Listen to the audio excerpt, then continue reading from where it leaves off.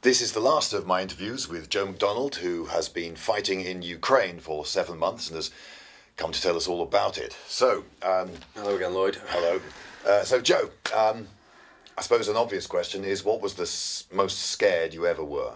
There were lots of times I felt scared. I mean, you're not that if you weren't scared when mortars and stuff were landing near your trench, then you'd be mentally ill, I imagine. But the most scared, like really thinking I was going to die. I was on an OP, which is an observation point in the woods. Right.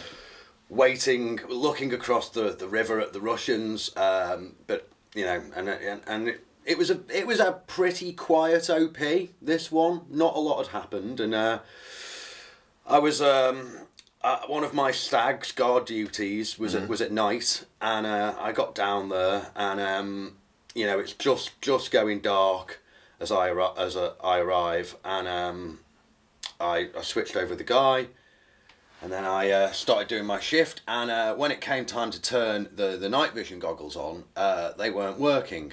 A lot of the night vision goggles we've been sent were, I suspect, the ones that the Americans had already been using for recruits to train with for like quite some time. And instead of giving us nice shiny new stuff, they gave themselves new stuff and sent the old stuff to Ukraine. And recruits are quite good at breaking things. Yes, recruits are good at breaking things. So like we quite often had some problems with the night vision, like only one lens would work, or it just wouldn't turn on, or all the batteries had run out. That also happened quite a bit. And I'm there in the dark, and it was a moonless night as well, so it was really black out in the woods, like really can't really see your hand in front of your face. If you put your rifle down there, you can't see that there's a rifle there. And I'm there at night, and you know, I had my rifle sort of about a few feet away from me, just leaning against the side of the trench, because I've been digging this position out a little bit more to improve it.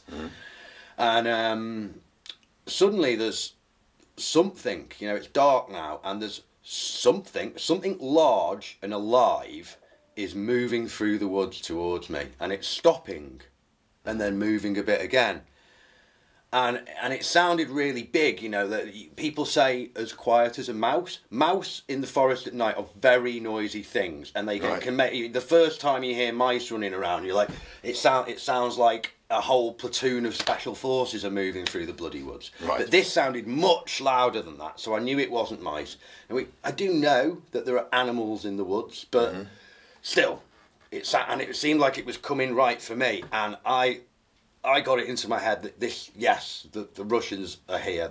We've been told that there were elements like special forces and saboteur elements were on our side. So it was a prospect, you know, of someone coming to try and kill us on our OP.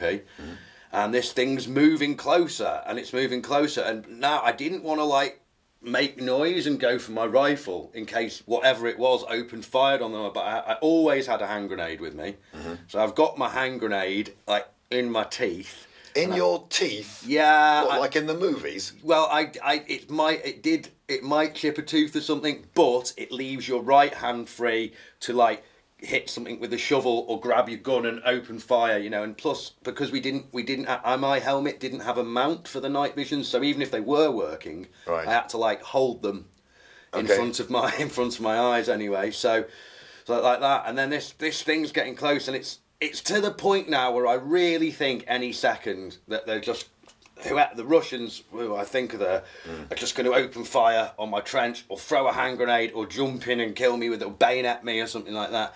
And I was literally just about to just go tink, throw the grenade, get my rifle, give him a burst, and kill whatever it was.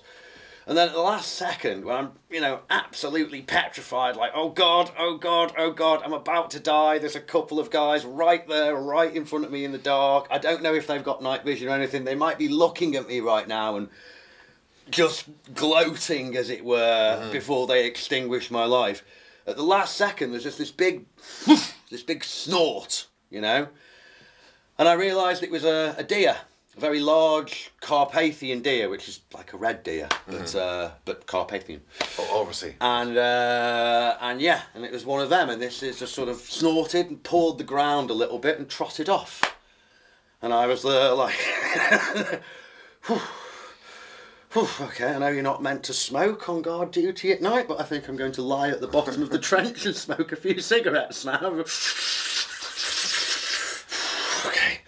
Okay. Probably won't tell the guys about that in the morning.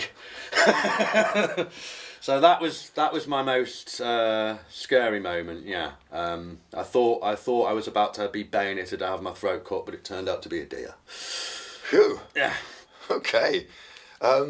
Now, when you were in the positions looking across the river at the Russians, you were there. It was at the front had sort of stagnated. Yes. For quite some while, and you became a forward observation officer. Well, basically, yeah. I would not like to call myself a foo compared to someone who'd actually done that course in the British Army, because they know lots more than I do. Okay. However, technology is a wonderful thing, and there's a program. That I'm not going to name, just to be on the safe side. Fair enough. That the Ukrainians have created themselves. That's basically a Google Maps meets artillery correction device, and they have and I bought a tablet, and I had got the program on my tablet. So you bought it with your own money? Yeah. The one of the ways that the Ukrainians pay their soldiers, when you're on the front line, you get about €3,000 a month, which is a ridiculously large amount of money in Ukraine. But the Ukrainians, for one, they want to know their soldiers, and sadly, if their soldiers die, their families are well taken care of. Because £3,000, I mean, you can literally buy a little cottage in Ukraine for like €1,000 or €2,000. So yeah, so they look after the soldiers, but it also means that it allows the army to source all the other things they need from the private sector, which is actually a very effective and sensible way of dealing with logistics. Because we need all kinds of crap all the time, like pens, notebooks, new socks. Does the army really have to think of every little thing a soldier needs, or can you just, get the bits and pieces that you want yourself, you know what I mean? A new head torch, things like that. So yeah, but I had this tablet, and, I had a good set of binoculars, and on some of our positions we had a spotting scope. Really great things they are. And... yeah, I mean, most of the time we're watching across the river, and you're not seeing columns of tanks and stuff going past. There's trees in the way, and the Russians were smart enough to take off their uniforms and hide their guns around a bush when they wanted to do something that they knew to be in the open. But I did spot a couple of positions that were passed on to the artillery, and as far as I know, they were hit.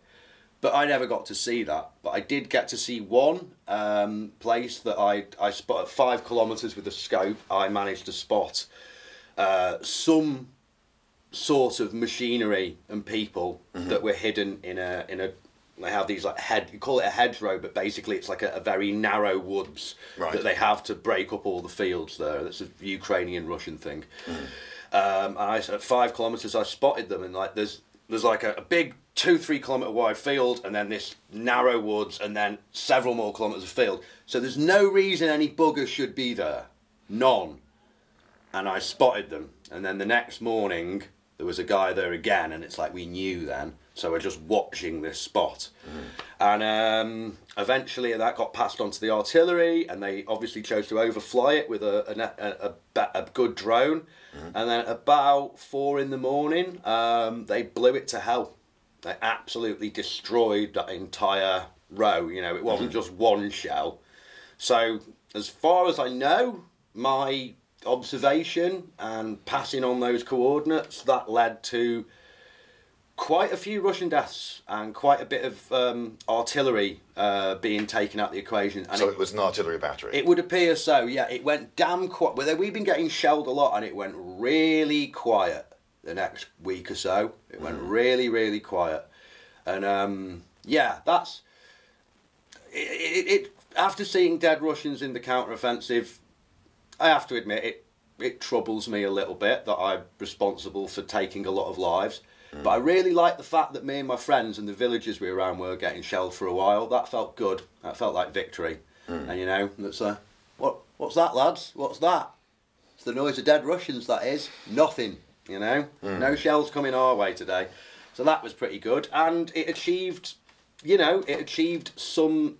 That to me feels like Ukraine got the money's worth out of me, basically, you know. And you got some recognition, it seems, for your efforts. Well... You got a medal. I am a decorated soldier, yes. However, I think if I can, I'll show the camera a bit of my ID. This is my Ukrainian military ID. If you can see there, I am 0012. So I'm one of the originals. There were people who joined up before me, but most of them didn't stick around, you know. So I was one of the originals who actually stuck around for longer than 6 months. Right. And they pretty much decided to give all of us the Ukrainian Military Service Medal. But we were kind of picked out and a bit special because Boris Johnson was visiting, just before the Kharkiv counteroffensive, Johnson was visiting Kiev. Right. And he was giving Zelensky some medal, the Churchill medal or something like that, apparently, you know. Lord. Okay. And they went, you know, but we'd been told, you 4 Brits, me and 3 other of the Brit originals, are getting a medal. And you go into Kiev and it's like, really? Okay, cool. And we get to meet Zelensky. Yeah, we get to meet Zelensky. And I really wanted to get a photo of me shaking hands with Zelensky. I mean, Tinder gold at the end of the day, that is.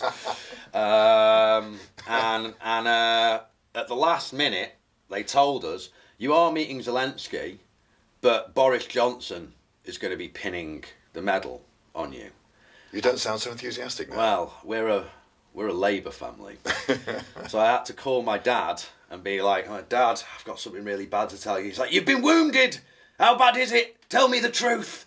And I was like, it's worse than that, Dad. I've got to shake hands with Boris fucking Johnson, and it's going to be on the BBC. I didn't want you to just see it.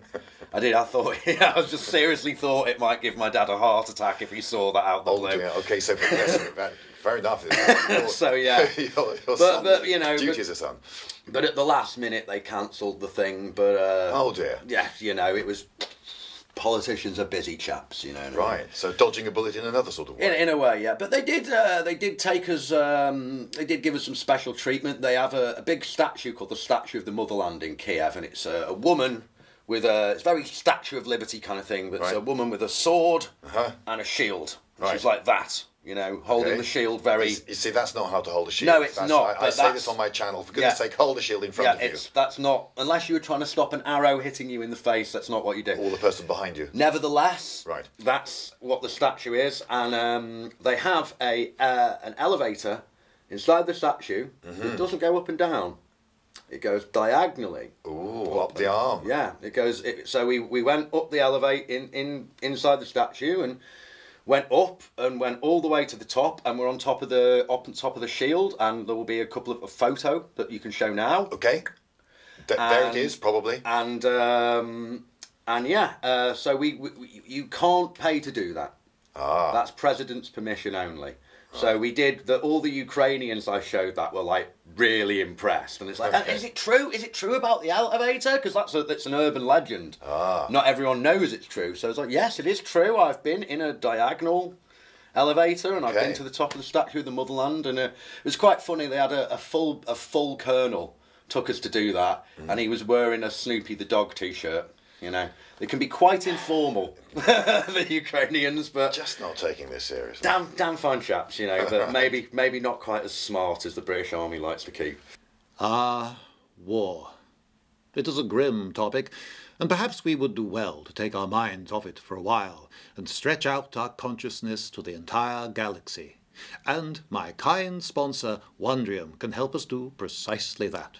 Wondrum, you see, is a huge website with myriads of hours of lectures by wonderful lecturers from august institutions from around the world, telling us with such enthusiasm about all the wonderful stuff they've found. And some of the stuff they found can be found in The Theory of Everything. It's one of their courses. 24 lectures, each of them half an hour, and each getting to grips with some fascinating topic of how the galaxy is some way bound together by extraordinary forces. Yes, there is, for instance, the force of gravity, but gravity and space and time, according to Einstein, are strangely related and one.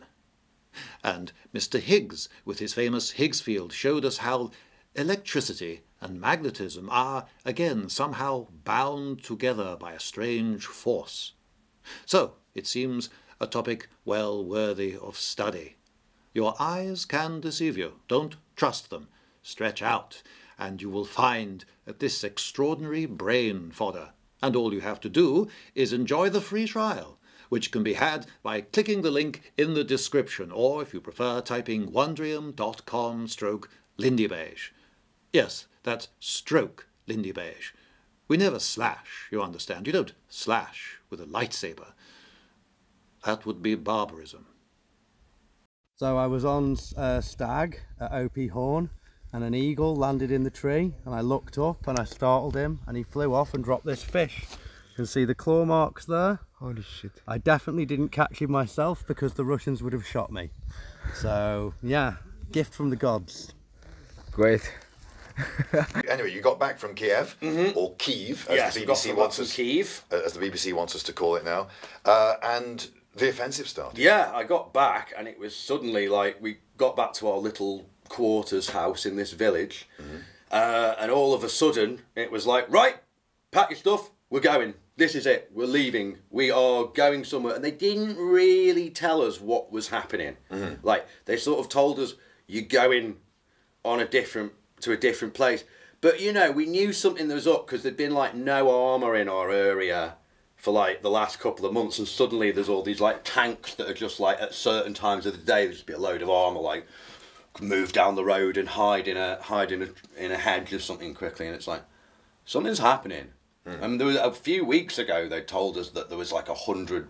The Russians had a small armoured column on the other side of the river, and they might force the dam. So we were like, you know, thinking, we're about to get offensived. Yeah. And then, you know, they moved us to this holding area. They moved us to some forest, which is the place where I thought we'd been nuked. Right. And suddenly, you know, it's like, right, no, we are going on the counter-offensive. And we still thought we might be taken down south to go to Kherson or something, you know what I mean? But no, it was Kharkiv. And suddenly we were part of it, and they split my company of the Legion, and some of the guys were off doing normal infantry stuff. And we were detailed to go and protect a battery of self-propelled artillery. Right. And went off doing that, and yeah, that's basically what happened. I mean, it was I would say you know, I didn't go to this war for thrills and kicks, but there is something really spectacular about being part of a massive combined arms offensive, you know, like columns of tanks heading down the road, all the guys on top of the vehicles cheering, artillery lined up in the hedgerows, absolutely shelling the hell out. For once, it's us doing the shelling, you know? Right. Not them, us, you know? Very little's coming our way, but there's a lot going their way. And you know, fighter planes going overhead, our fighter planes hitting them. I mean, we got strafed by a fighter jet in the morning one time with rockets and stuff, and that was, yeah, there's and seeing the reaction of the Ukrainian public, seeing how incredibly happy they were to be out from the boot of the Russians. They had no power for months. The Russians hadn't, you know, the shops hadn't had anything in for months. They haven't been able to earn any money. It wasn't like the Russians all put them on the dole. And you know, well, we've liberated you from Ukrainian fascists, but we're not going to allow you to work or to have any power or to have anything in the shops. I mean, if it wasn't for the Ukrainians having a culture of storing food, that a lot of them would have been in really bad trouble. They would have been starving to death, you know. So yeah, just seeing a grateful populace genuinely happy to be liberated and being part of that, it made it all worth it. Right. And you actually set up a little clinic, didn't you? Oh, we had a thing. We were in a village that we'd been told was pro-Russian. Right. And we were, one of the houses we were next to was this old babushka. So, you know, being a nice chap, we got like, we had so many, we had, you know, so the ration situation went up in town, and suddenly we've got so much food that I can't store it. There's too much to go in the cupboards. So we thought, well, let's go and give some food to this babushka and chop a bit of firewood for her. But that was a smart move, because she was like the grandmother or the great auntie of like a dozen guys in the village. And then they were like, well, what were the soldiers were around her house, and they all came to have a word. So like, what were these bloody soldiers doing at your house? These foreign soldiers who aren't Russians, who we don't like. And then she was like, oh no. She, in Ukrainian, was like, no, they're really nice young men. They brought me some fruit juice, and they've helped me bring my firewood, and they're really good guys. And then suddenly these guys who before have been giving us, you know, some very cold stirs were like, oh, we brought you some milk. Oh, this is some cheese. My wife made it myself. And we started like leaving all our extra rations, because, you know, the Ukrainians gave us some stuff like gropes, unhusked oats. Oh, right. Not going to eat them. Oh. But if you're a Ukrainian peasant, it's, you know, it's food. Yeah. So possibly you can even just use them to plant oats. So we started leaving all our extra rations before the church service on Sunday. We'd just go and leave it there. And then me and a US Marine guy, who I believe has sadly passed away now, we started just running like a very basic clinic for them, because, you know, I'm not a doctor, but every time I've been the doctors, they've resolved most of my issues with cleaning a wound, paracetamol, ibuprofen, aspirin, antibiotics. And there's, you know, there's antibiotics for when you've got like a sort of infected cut, and then there's antibiotics for when you've got like problems inside your stomach. And I know those two types. Right. So in a total absence of, because I don't want to use the word peasant in an insulting way, but they're peasants. They live in a subsistence kind of way, you know. Their allotment is a major part of where they get their food from, and every house has a sizable vegetable garden, you know. And them getting to Kharkiv when they don't have a vehicle, while there's a war going on and there's all kind of checkpoints and stuff and restriction of movement was impossible. So just being able to like go, yeah, okay, yeah, he's got a bit of an infected cut, let's clean that up. Here's 5 days amoxicillin, a couple of, you know, ibuprofen, crack on. And that was the only medical care they could get. And no one asked us to do this. Me and the US Marine guy just decided to do it on our own. And it produced really good results. You know, the people there could actively see that they started to speak to us, because we had a Polish guy who was helping us as well. And they were saying, oh, we never expected this of you guys, it's really nice what you're doing, thank you. Oh, I've been felt sick for ages and now I don't feel sick anymore. And then they'd be like, oh, and then we were like, what how did the Russians treat you when they were here? And then they went, oh, they never did anything like this, they never gave us anything. The only thing they bought was vodka. They stole everything else, you know. That's what they told us. So, yeah, you know, turning a bunch of people who basically were pro-Russian into like, you know what, actually, these lads are really nice. They're not stealing anything from us. They're helping us. And they don't indiscriminately shell a fucking village, you know what I mean? Like, it was, so it wasn't that hard to turn them, you know. It only took a little bit of kindness and a little bit of resources. But it's one of the things I'm prouder of. Help like hearts and minds at the end of the day. You know? So you did the hearts and minds side of the job of soldering, and as a Ford observer, you did the military side of it. So were you in fact a model soldier at all times? I think overall, some of my NCOs and commanders didn't like me. Some of them really liked me and thought I was one of the best guys. And I did work hard. But there was... Yeah, I heard the but coming. The at the end of the Kharkiv, basically we're with this artillery battery, and basically victory in Kharkiv has just been declared. You know, the Russians have gone. They're across the border. They're into Luhansk, or they're back into Russia. They've gone. We've won. And the battery, the two of the guns from the battery had been out, and obviously during this time the commander's been radioed and told, we've won. So the commander came back drunk. Now you're not meant to drink at all while you're a serving soldier. But well, you know, this is Ukraine. And victory had just been declared. So the commander came back drunk. And then suddenly all the guys produced these bottles of brandy and vodka out of nowhere, you know. And we all set to drinking. And it was the sun was out. It was a nice day, you know. Right. And then we're out the back of this this barn, and and you know we're drinking spirits. Do you know what I mean? And it's a hot day. And it's a hot day, so everyone was very, very drunk. Right. And the two of the guys were wrestling, and there's one of the guys. His name was Ivan, but there's 10,000 or there's 100,000 Ukrainians called Ivan, so I'm not giving away his identity. But he's a great big lad, and he'd just beaten someone in wrestling. And I was, looking, and one of the guys was like, you fancy a go with Ivan? I'm like, yeah, all right. So we set to wrestling, and I'm pretty strong. So I managed to get him on the ground and get his arm behind his back, and he's like, he tapped, you know, I was like, okay, and I got up, and like, you know, fist bumps and that, like it was all in good humour. But then at that moment, someone just jumped and wrapped round my neck, and I like, sort of went down and rolled. And at that time, at the same time, I felt something burning my head. So they jumped on me with a lit cigarette in the hand, and I don't know if they intended to burn me, but it stung. And then I got whoever this person was down, and had their had one of their arms twisted, and then at that, like, someone was like, I remember someone saying, like, Big Mac, let him go.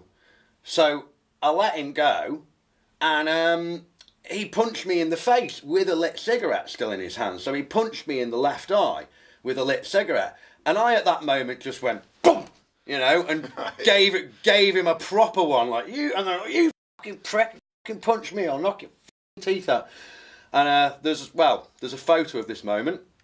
Oh, right. And it then turned out that the person I'd struck was in fact the battery commander. Oh. So I blacked a Ukrainian officer's eye.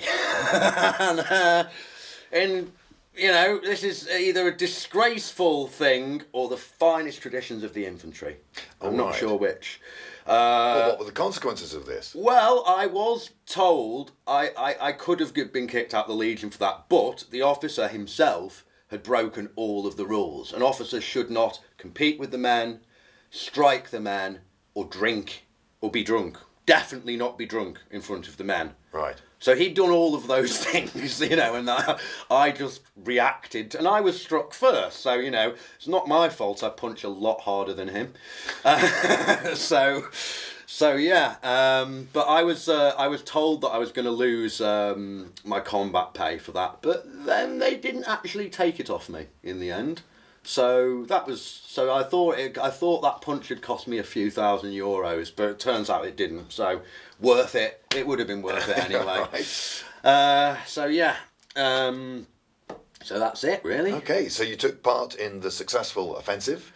Now you've left the Ukraine. You don't no plans to go back and rejoin the Legion. So what next? Not to rejoin the Legion, no. As I mentioned before, I had to deactivate a landmine while I was over there, and there was also... Actually, I don't think you did tell us that. No. Okay, so yeah, when we were at... basically, I had to deactivate a landmine and a few hand grenade traps over there. The Russians like leaving things like that around. And it appears I'm steady enough to. It appears I am steady enough to deactivate traps and bombs without getting the trembles, you know? And I have decided, and then on my leave, I happened to meet someone who was working for a charity that's called Mine Action Group, and they operate all over the world, South Sudan, Vietnam, places like that, places where there's landmines. And I have decided that I would like to make that my career. I would like to go into demining and EOD, explosive ordnance disposal, type work, and yeah, that's what I plan to do with my future. So basically I kind of delayed my trip over there to come up and see you and make these videos, so within a couple of days I'm going to go to Vietnam, and I'm going to start that process of learning to deactivate landmines and the different ways to do it, and stuff, and yeah, make that my future basically, and help the world, and you know, help the world not get its feet blown off. Okay, thank you so much for coming in. It's You're been welcome. wonderful talking to you about this. You're a great storyteller. Thank you. And I'm sure we all wish you all the best in Vietnam, making the world a bit safer. Excellent. Thank you very much, Lloyd. And from Lloyd and from me, good Yes. night.